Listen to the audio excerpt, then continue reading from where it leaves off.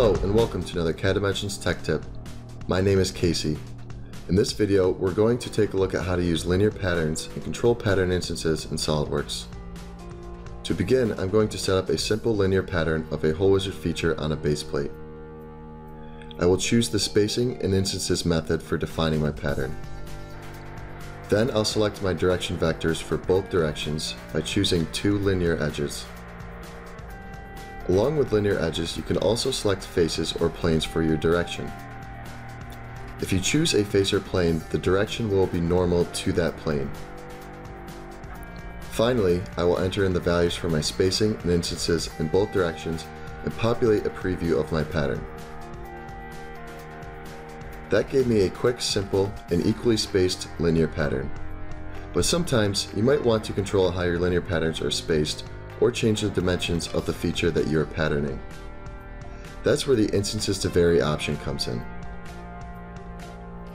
Check the box next to instances to vary to turn the tool on.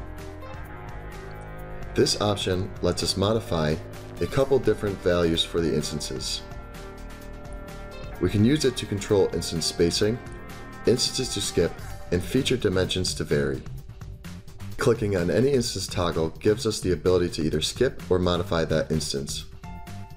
For this example, I'm going to modify the instance and change both the spacing increment in the X direction and the hole diameter. To modify the hole diameter, I just select the dimension displayed on the pattern seed.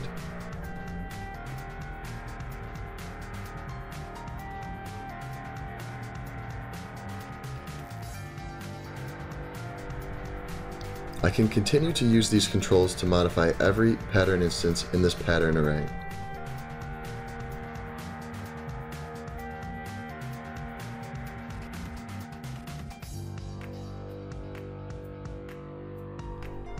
By using these options, you can greatly vary how your linear patterns are created in Solidworks.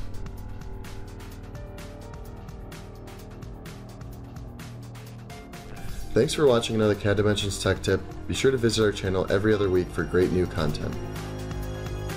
Don't forget to check us out on YouTube, Twitter, Facebook, and our blog for more great content by clicking on the links in the description below.